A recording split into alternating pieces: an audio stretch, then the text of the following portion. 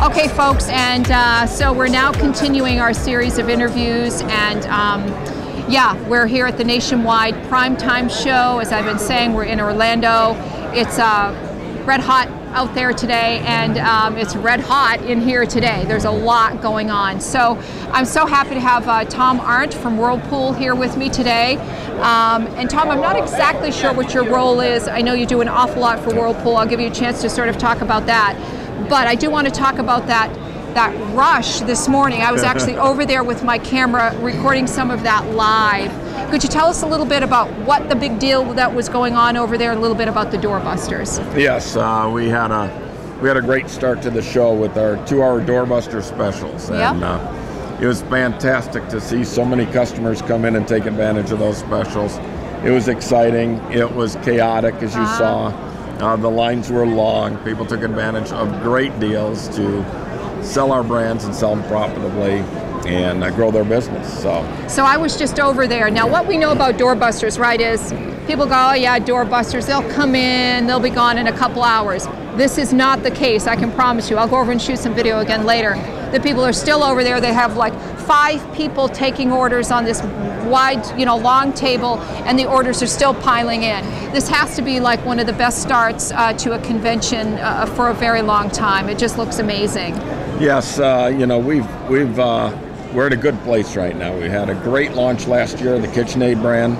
It's winning in the marketplace, growing substantially. We got great programming on KitchenAid. We've got great availability.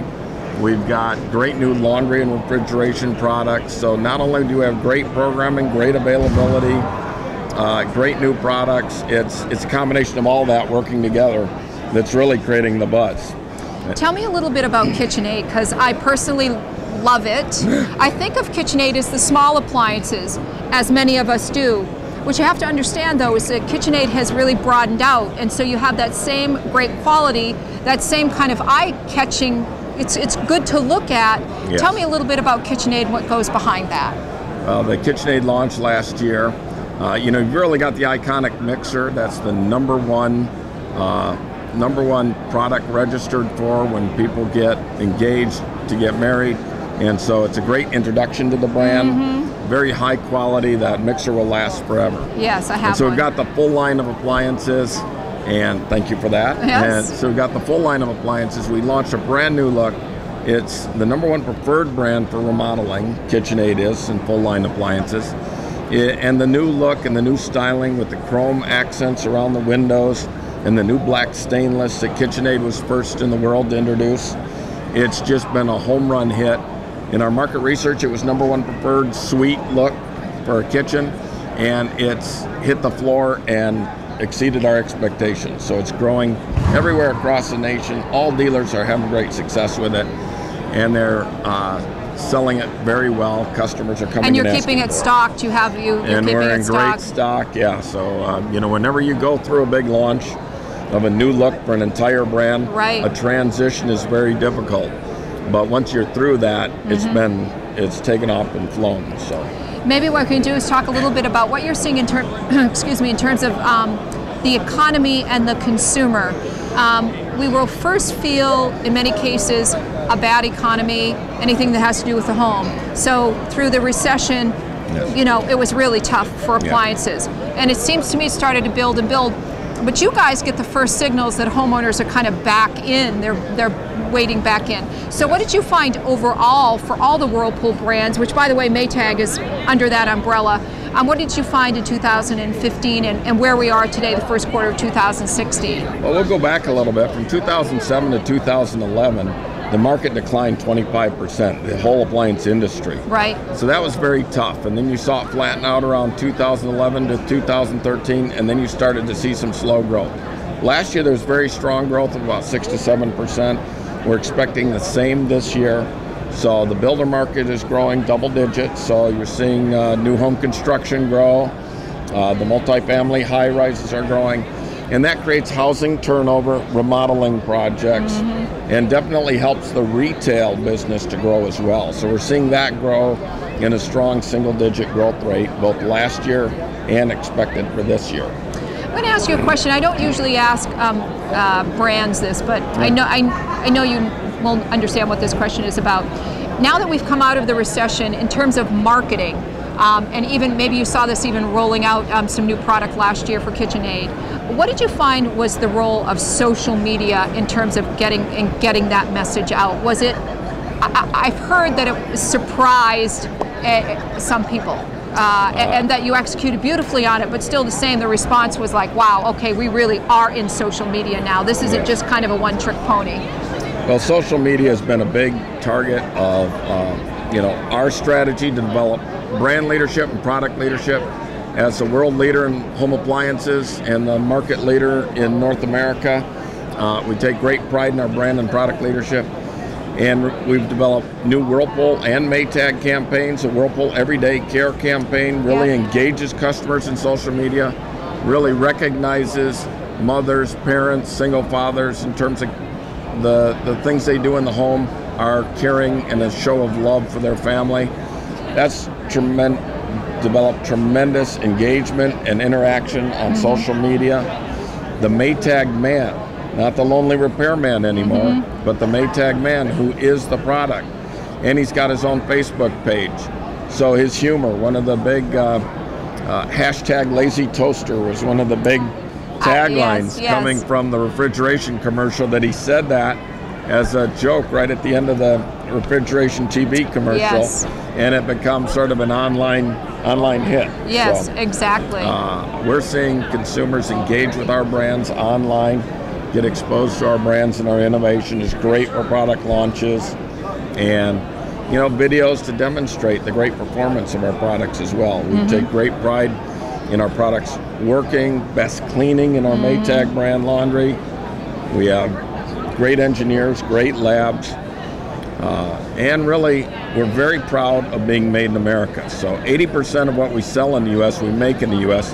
That's more than twice any other company, and some companies make no products in the U.S. Of course. So designed, engineered, and assembled in the USA. We're the biggest. We proudly employ over 22,000 U.S. employees, and those families, help the American economy. So we're excited about the growing market and the opportunities to get those messages out on social media. One question, tough question. A lot of dealers and even brands have been like, social media can be a rough and tumble environment. You can get worked over pretty good on social media, and that has kept some people away. Talk to me about that's just part of that you have to live with, okay? It's going to be rough and tumble, but the benefits far outweigh all of the, maybe whatever criticisms you might get, and turning that criticism into opportunity. Could you talk a little bit about that for me? And that's a great question, Denise.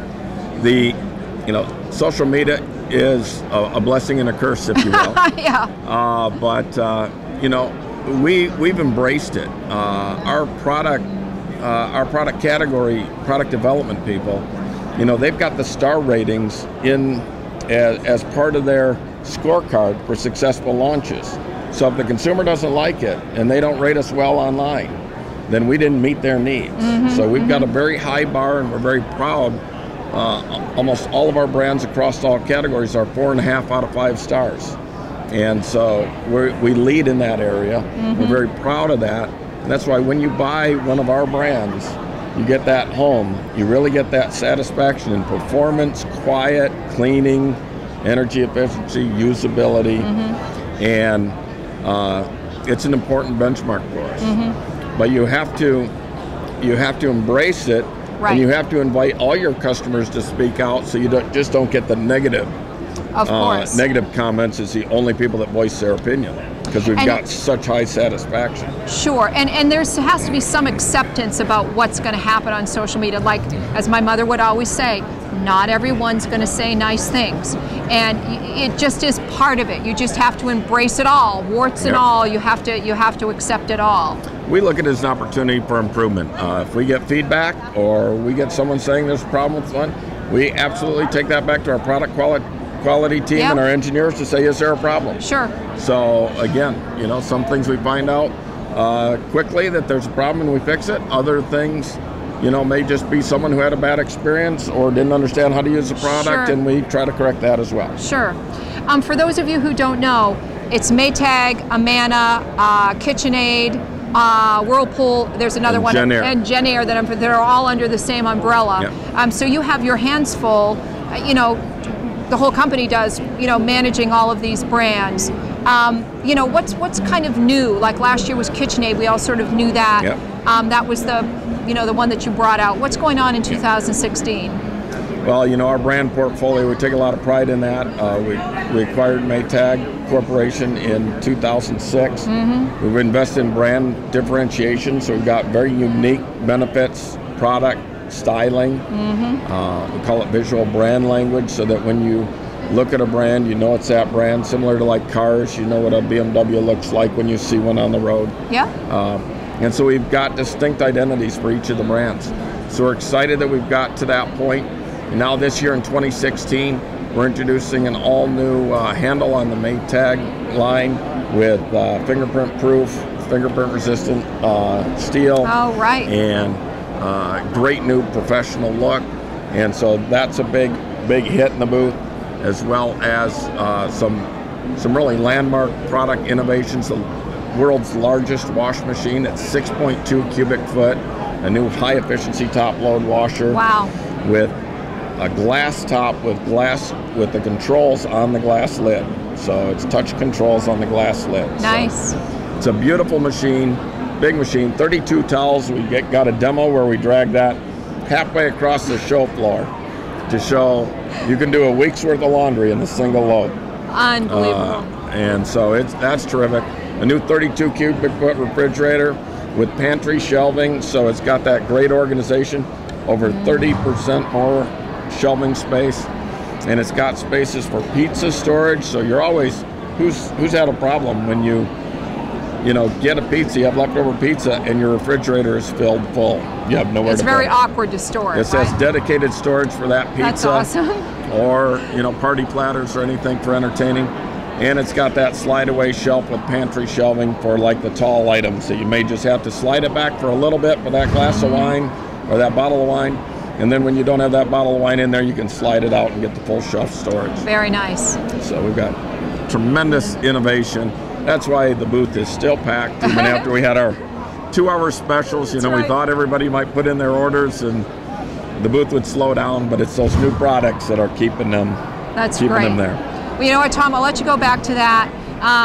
You're a natural at this, great at answering all of the questions. And Whirlpool brand has been around for a long time. I personally have visited their location, the town I cannot always pronounce. It's outside of Chicago. Yep. And then they also have in Chicago the building where the World of Whirlpool. That's right, the World of Whirlpool. Fantastic showroom. Yeah, it's just amazing. If you're ever in Chicago, stop by and take a look at World of Whirlpool. It's really quite an amazing place. So thanks so much, Tom. I'm so glad that you have to come by the booth at 11 a.m. tomorrow. Okay. Because we're doing the Great American Truck giveaway. Oh my gosh, that's right. So okay. At 11 a.m. the booth is going to be packed again. Okay. So one lucky winner out of 14 finalists, we're going to hand out 14 keys.